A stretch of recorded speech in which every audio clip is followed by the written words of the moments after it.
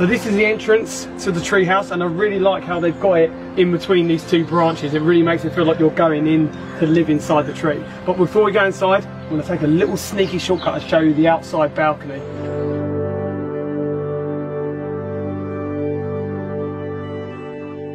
You've got this great view overlooking the lake and the railway and the rest of the forest.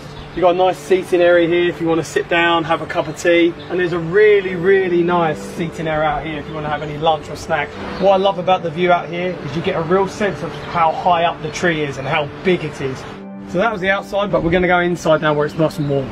So coming into the living space, this is where we spent most of our time as a family so far. You've got a wood burning stove here to heat the whole room. We've just put another log in there now, so it's settled down for a bit, but when it's fully going, it will keep you nice and warm, cosy.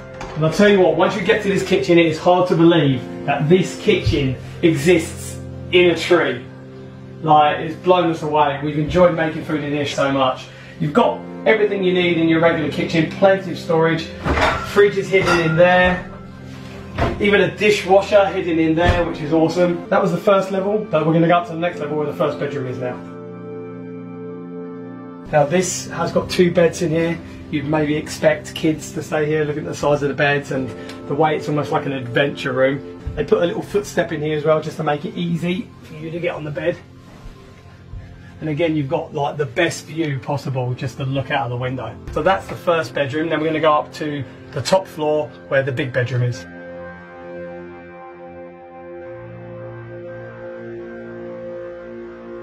So this main bedroom area, loads and loads of space. They've got a big storage area for your coats or your clothes. Do you know what? I just keep getting distracted again and again every time I'm walking around here because of the view you get to see absolutely everywhere.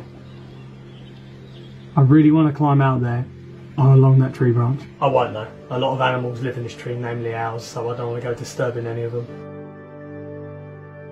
So as far as the bed area is concerned, we've got a vanity table there, which Casey was really excited about because sometimes you stay places and they don't really think of this, but they've got it spot on here, and a hairdryer too. And there's plenty of storage space underneath as well, which is really handy to get our suitcases out of the way.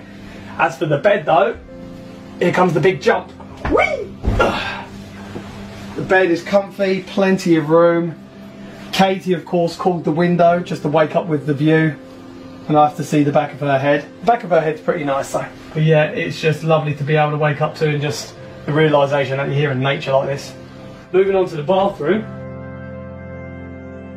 Check out this bathtub, man. This is such a cool bathtub. So deep. It's so deceiving as well. Once you get in there, you don't realise how much space there is. Don't you dare come any closer and touch the tap. But yeah, Katie was straight in this the first night we got here. And it's really nice that you can just sit in here and relax. You probably get 3 or 4 people in here.